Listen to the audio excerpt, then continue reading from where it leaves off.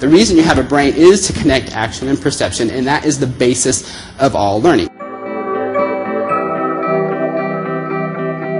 All learning happens through something called a perception-action cycle, where you do some action, you perceive it, and based on that perception, you adjust your action. You need to have interactivity. You need to have that feedback loop showing them what were the consequences of your answer. If you go back and you apply action to perception to learning math, you come up with a very different result, and I want to share the findings, and they're applicable to every type of learning situation.